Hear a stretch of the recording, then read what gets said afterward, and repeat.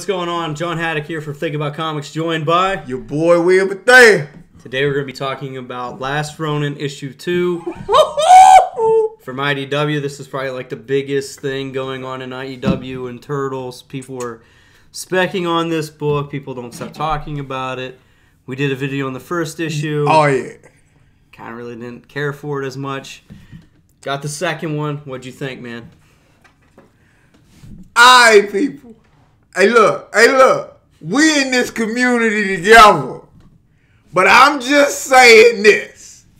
I'm not that dude that was in the comics. I was into the TV show, the cartoon Ninja Turtles, the first one. Okay? I don't see how my man Splinter gets tore up. They get jumped. The Turtles get jumped with they man. And then they get to who is it? Casey Jones and damn April's house. And they like, yo, we got jumped. Everything on. You know, Splinter hurt. Look, it's just crazy. Next thing you know, your boy Raph he roll out and get dealt with. I mean, he get killed. He dies that night. He get killed on a solo mission.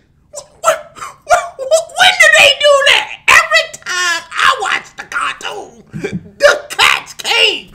April should have been there. The other turtle should have been there. Casey Jones with the goddamn talk stick. Everybody should have been. He didn't get no help. And this had started. Wait a minute. And then Michelangelo, he says in the book, hey, we had this big fight. Everybody died. So I went to the mountains. He ain't check on Casey Jones. He ain't check on April. He just said after the fight, look like everybody dead. I'm out. What? Is this what the Turtles is? Is this what the Turtles is? Look. If this what the Turtles is, and y'all mad, alright, yo. Hey, look. I like the Turtles, but I was a G.I. Joe dude. Hey, it ain't never happened in G.I. Joe. Ain't never. They coming. It don't. Hey, look.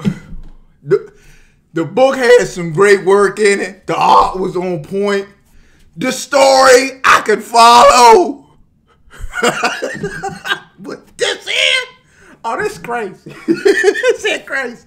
Hey, look. Y'all got it. Hey, look. I'm just saying for me. Nah, yo. Nah, yo. Well, I didn't like the first issue as much. It wasn't horrible, but I just felt it was missing some stuff. I really liked issue 2 though, unlike you. Okay. I like Raph. I think Raph's my favorite one. Okay. Him leaving on his own and leaving them, that's a Raph move. Okay. I could totally see him getting pissed off and just ditching them, going out the way he did. I think it deserved that's how he should have went out.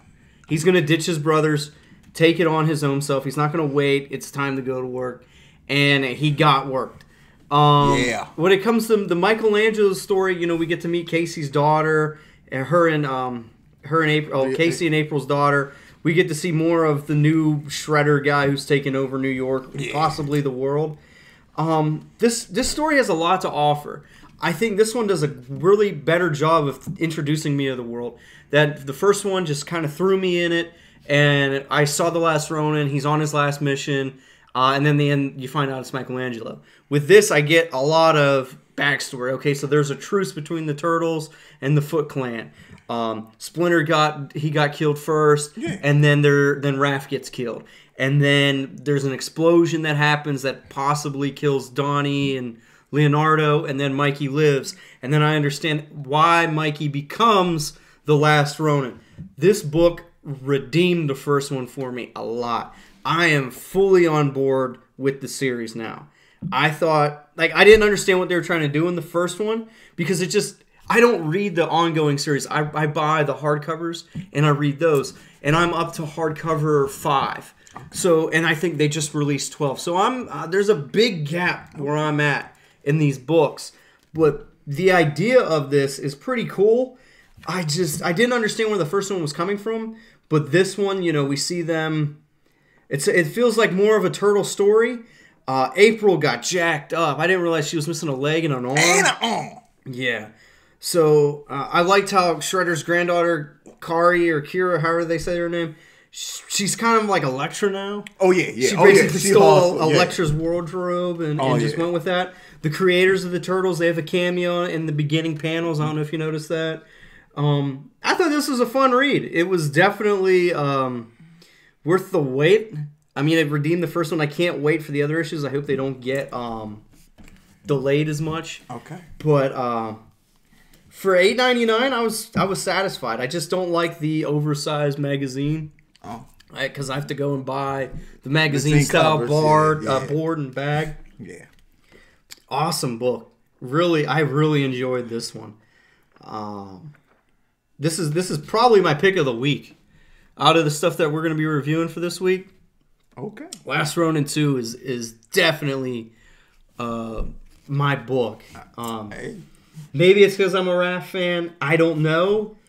But, oh yeah, we get to see his story of him becoming the last Ronin. And it's in that old school Mirage, the early issue style, turtle stuff. That was really cool. That was cool. Him learning, all 4 of his 3 other brothers' styles and making it his own. Yeah. And we see that, Casey Jones' daughter and April's is the leader of this resistance or whatnot. I definitely think that there's a lot more to come that can be better. I think this was originally solicited as a 3-part story. Now it's a 5. Because, I mean, you could do a lot with this. And I can't wait to see how Leonardo and Donatello go down. If it's anything like Raph, it's going to be an awesome series. This is definitely going to be a hardcover pickup for me, too, when it comes out. Okay. Or they'll probably put it in, like, hardcover 13 or 14. But, yeah, Last Ronin issue 2. I'm pretty sure if you're following comic books, you're going in on the shop on Wednesdays, you probably picked this one up because most people did who are reading comics. Mm-hmm. But as always, guys, give us that like. Hit us up in the comments section. Me and B love getting back to you guys and having those conversations with you. And as always, guys, be safe. Peace.